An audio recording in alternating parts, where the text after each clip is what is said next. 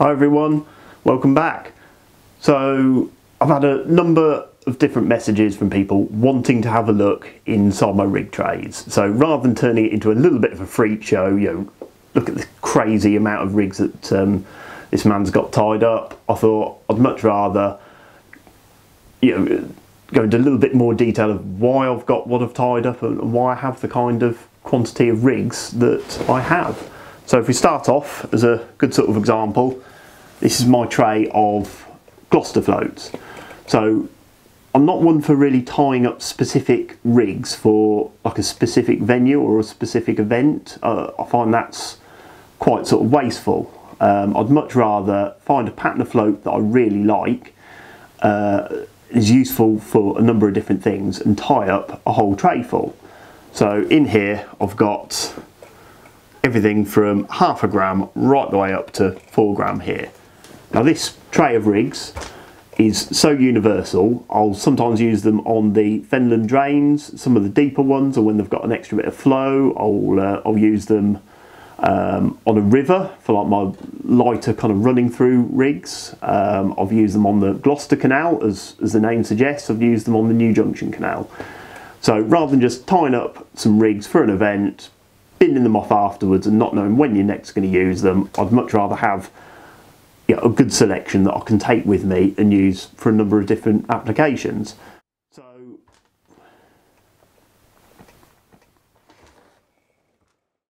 what I have in this tray is I have 8 0.5 gram ones tied up. I've got, what's that, about 6 3/4 grams, 6 1 grams, 6 in 1.5 grams, 4 or 5 at 2 gram. I think, well, why have I got so many repetitions of rigs? So first up, all the 0.5 gram rigs, they're all absolutely identical.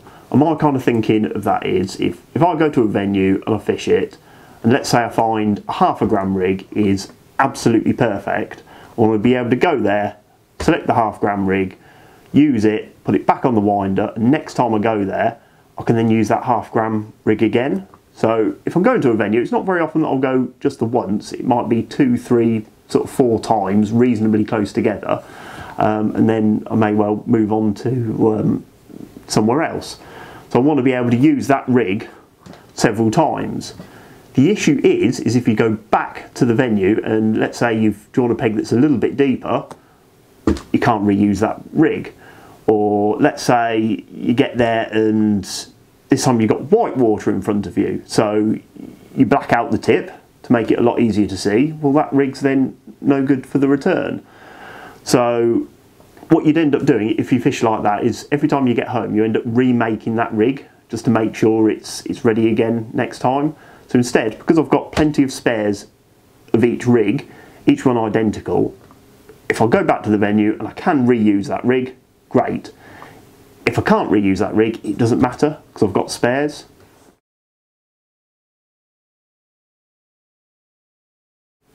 The way I see it, in making up a rig in the first place, the most difficult thing to decide is what line you're putting it on, what shotting it needs, even what rubbers need to go on the float.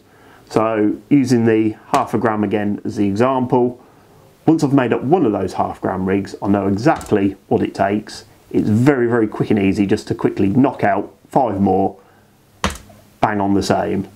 It doesn't have to be a massive chore to get a tray full of rigs up and sorted. It's you can be quite efficient about it and make it into like a sort of production line.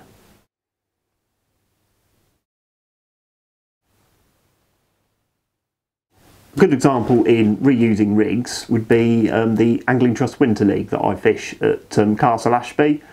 So I may well fish 6, 7 or even 8 matches there in quick succession, and throughout that time I want to keep reusing the same rigs, but every now and again I'll draw a peg that's a little bit deeper, or I need a slightly different rig, slightly different weighted rig. The baits change a little bit throughout the league as well. You end up using bigger baits at the start and smaller baits at the end. That then affects your rig choice. So what I end up doing is, because I've got a big pool of rigs to choose from, I gradually change the rigs that I use throughout the league, and by the end of 7 or 8 matches, there's usually about 10 rigs that I've ended up using, and at the end of that league I just remake those 10 rigs. So 10 rigs for 7 matches, that's, you know, quite sort of rig efficient really. I'd much rather do that rather than, you know, after every match going home and keep remaking them all the time. It just means that I'm always prepared for what I've got in front of me. I can reuse rigs an awful lot, and I've never got the worry that I'm going to run out of a specific rig.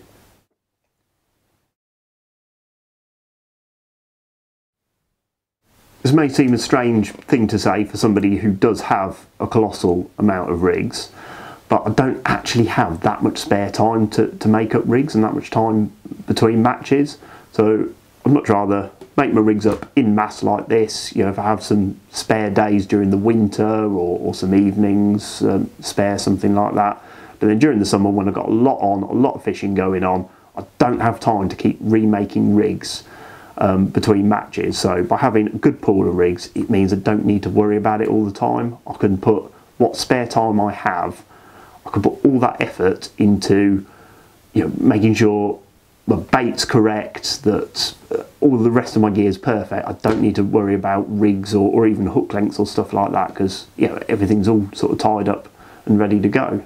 And then when I do have a little bit of time to put into my kit, I can then go through, see what rigs have been used and remake them, so I can then replenish my stock.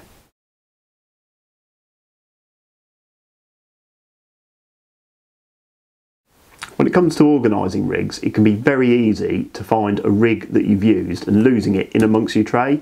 So a good little tip that I've got, you'll notice in these tray here, my trays, they're not dead sort of neat and tidy. You know, the idea is to have a working tray of rigs that these are tools for use. They're not something you're going to take photos off and show off. Oh, look at my fancy rig tray. It's just, what's the point? These are tools for use. So you'll notice this tray is a little bit messy in that we've got some little bits of insulating tape on the tops of these rigs. So basically this one here has got T4 plus 1 foot. So that means that the rig on there I've used in a water that was a top 4 depth plus about another foot, so it was just about onto the top 5 kit. So that means looking through my trays of rigs, I can see, well, if I come across that sort of depth of water, I know I can reuse that rig. And I know that one's been used. Whereas this one here has got a little slither of insulating tape over the top, and it's just got 8.5 feet written on it. So that one I've obviously used in 8.5 feet of water. So when going through my rigs, I can have a look through and think, well, the reason I haven't remade that one is 8.5 foot of water for a 1 gram rig. That's quite likely to be reused. If I go somewhere and I come across that kind of scenario, I can get that rig straight out, or even cut it down and use it in shallower water. If, however, I don't come across that, I've got 5 other 1 gram rigs, all brand new and fresh. So that's just the way I like to organise things and the way I like to do it. What I've got here are my main 2 rig stacks. So to keep it nice and simple, this is my commercial stack, this is my natural water stack. So most of the time that will cover most of my commercial work, most of the time that will cover most of my natural work. However, if I'm going somewhere a little bit more specific or deeper venues that needs bigger and more specialist rigs, I do have separate trays that I've got in a separate stack that I'll carry with me. So first up, I'm not going to go massively into commercial rigs. I think there are no end of brilliant commercial anglers out there, and they all talk about all their rigs and how they put them together. So rather than duplicate things, basically I've just got a top tray with, these are basically all the rigs with 1.5mm hollow bristles. And here I've just got a little area where I've got a few kind of used rigs, so all commercial rigs.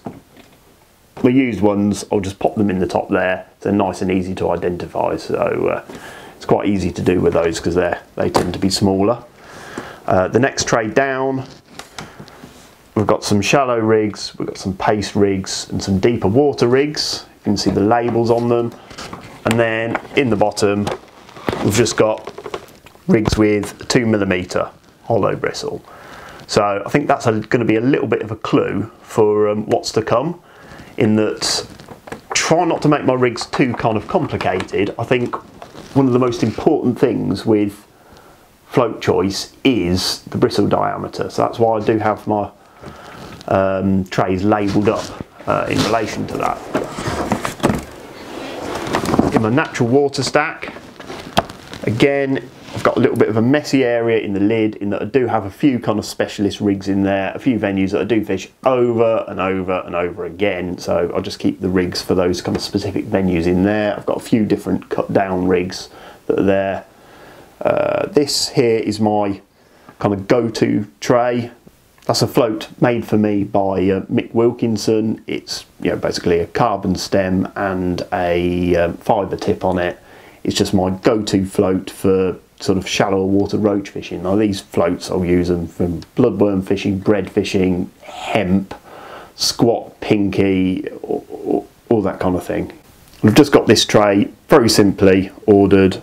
This side is all bulk and droppers, that side is all spread shotting. Although I do have an awful lot of rigs, they are really quite simple.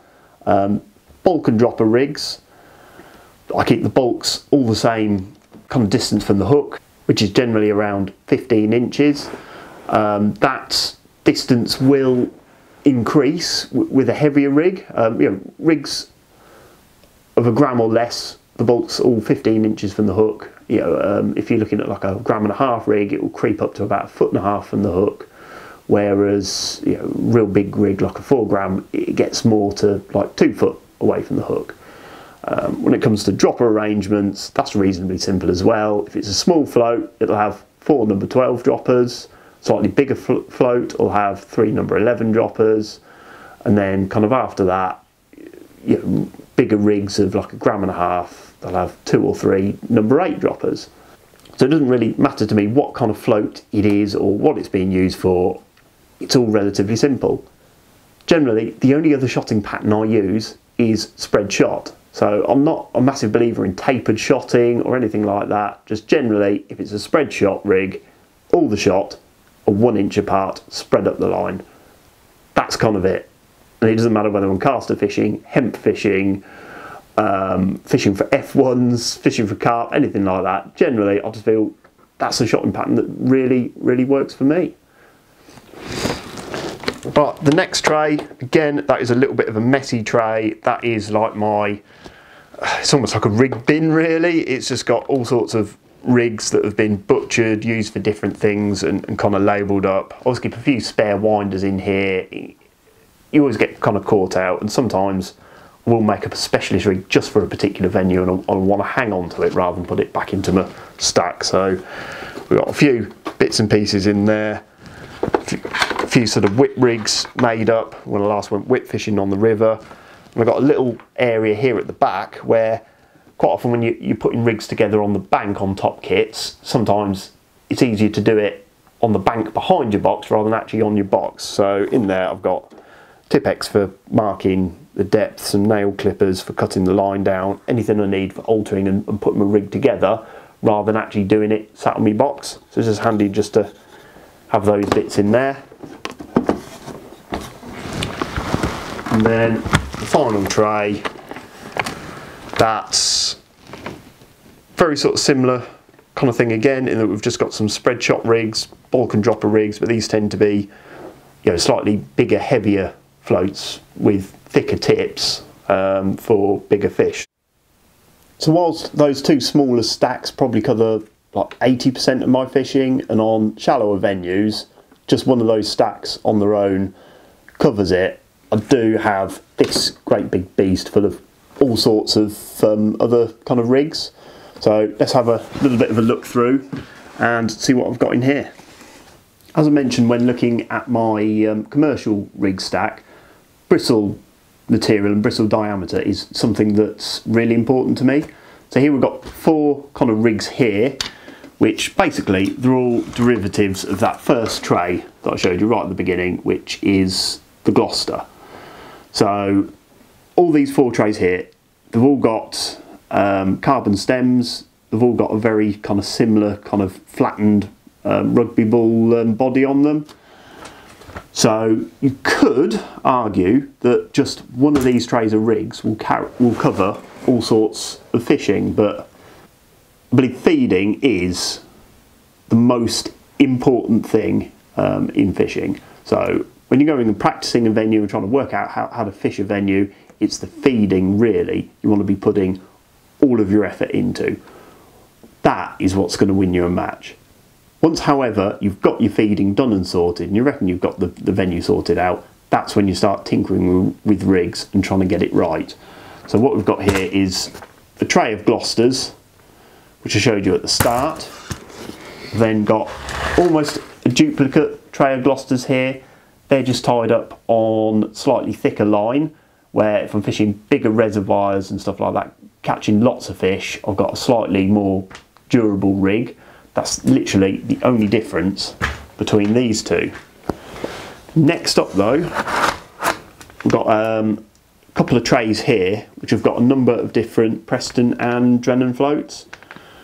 So again, they're quite similar, but what you've got here is these have got like a 1.5mm hollow bristle on them, so they're a little bit more buoyant. You can fish slightly bigger baits with them.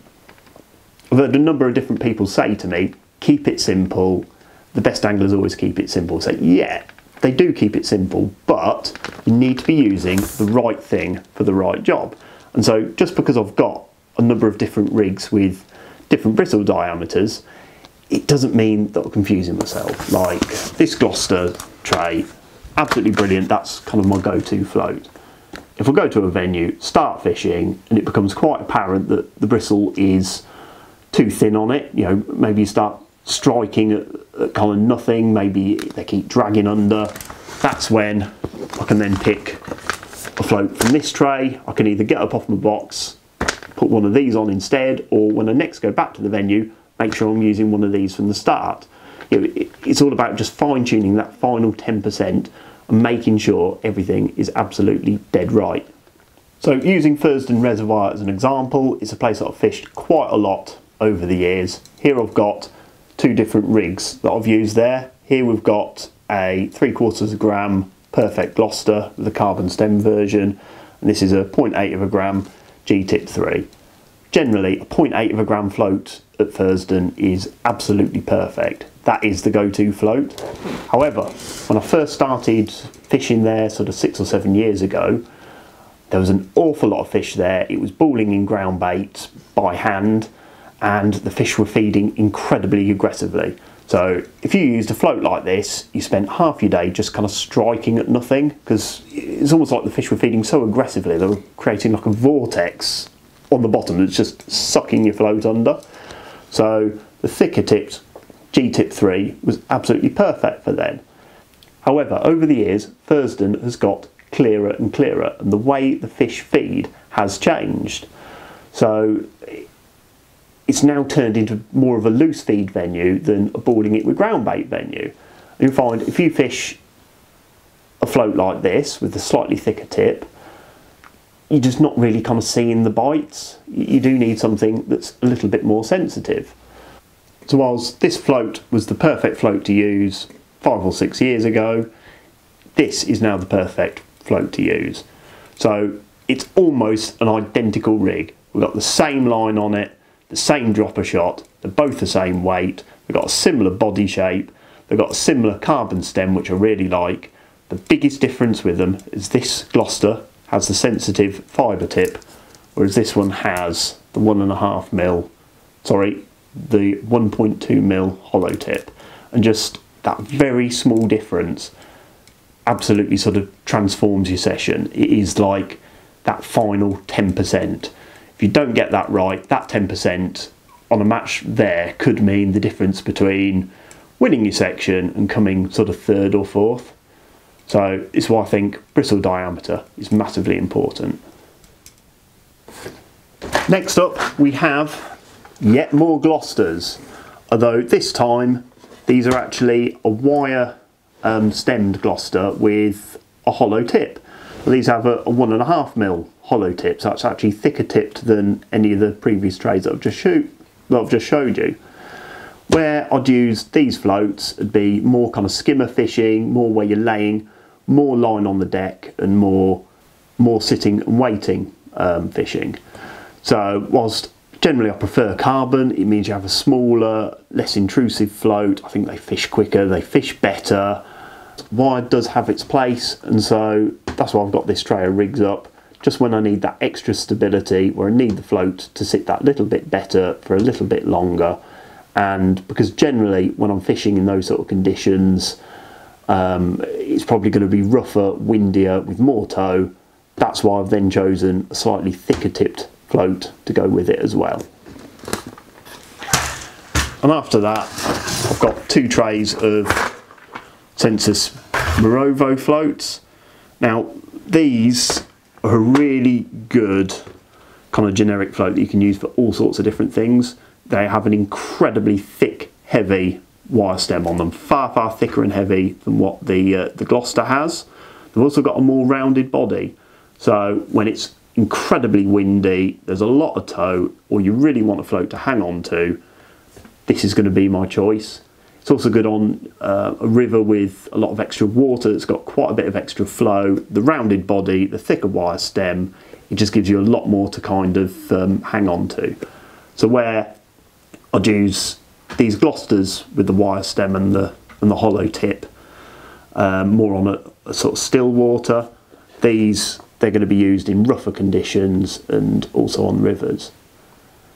They're also an inline float, which also makes them incredibly strong, and I've also put them on far thicker lines as well. So I'm quite happy picking out one of these rigs, you know, for decking line to catch quality roach, quality skimmers, and then I'm more than happy to then put a dirty great hook on it and fish a lobworm on one of these on a river or a drain, or so they're made up on big, thick, strong lines. It's just a tray of floats that I can use for a number of different things. Now these final few trays, this is where it starts becoming even more specialist, so I'm going to quickly skip through these because it's not something that's massively important or gets used a huge amount.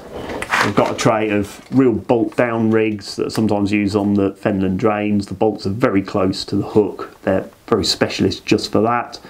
They're coupled with some pencil floats, which occasionally gets used on the whip. Occasionally they might come out where there's a massive amount of fish in front of you, smaller fish, and you want a really heavy rig for the depth of water. So to compensate for the fact that the rig's so heavy, I can then use a slightly sort of thinner float to try and keep a little bit of sensitivity there. So that's basically what this tray is. After that, we've got some flat floats. So these are a Sensus pattern. I can't actually remember the name. Oh, it's a Powell or Pabble, I think, or however the French pronounce them. It's a fantastic all-round flat float. We've got some real big, proper round-bodied floats there, you know, in 8 gram and 10 gram, which very rarely are they going to be used. I've also got a few of these little Colmic flat floats as well, which they're a little bit more of a specialist flat float in that they're a completely straight tip and stem on them, so you can actually use them, you know, just when there's surface skim rather than on flowing water. So that's a little bit of a rare and specialist float that very rarely comes out. These final 2 trays here, I've got yet more flat floats. This is, you know, more of a big fish flat float, whereas those are more kind of roach and skimmery kind of flat floats, if that kind of makes sense. These are fishing real big baits and properly decking it. And the final tray has got some absolute beast flat floats in here. You can see they're all on winders, however I've actually took the floats off the winders and I'm just laying them in loose there. So we've got some, that's 25 gram and that's 50 gram. I think the last time we used these was on a Sensus Challenge match quite a number of years ago, so they don't get used very often, and it's very, very specialist tray. Right, this might be hard to believe, but that isn't actually quite it. I do have yet even more trays of rigs upstairs, but they're all full of kind of older rigs that I don't use anymore, you know, stuff that I've made up, tried, used for a few years and then changed my mind on. However, if it was all about the money, I'd just break those rigs down, I'd sell the trays because I don't need them, I don't use them. However, it's funny in angling the amount of times that things kind of come around. In the past, I've had a certain type of float that I've used somewhere and I've changed my mind on it, I don't use it. However, a number of years later, I've gone to a venue, started fishing and kind of realised that that kind of float that I no longer use would actually be perfect for it. And I've actually gone back, when I've gone home, dug through my trays, found a set of floats that were absolutely perfect for a venue that I was fishing. So for all the labour that goes into rigs, rather than just scrapping them and binning them off and having to retie them again, probably making a few quid selling the floats off, I'd much rather just have the trays sat there, and if I do ever need them again, they're there and ready.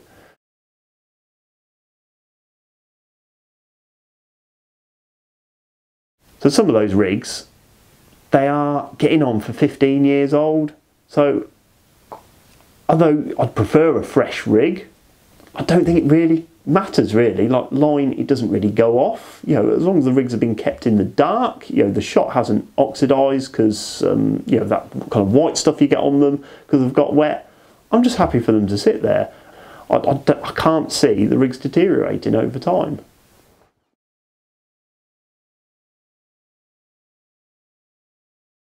So really, to sum up, fishing is such a personal thing, and I think the rigs people use and the way they organise their rigs, it differs from person to person. That's just the way I do it, the way that I'm happy to do it. Yeah, I'm pretty obsessive, but the key take-home message is feeding, presentation, you know, the baits that you're using, stuff like that. That is 90% of the fishing.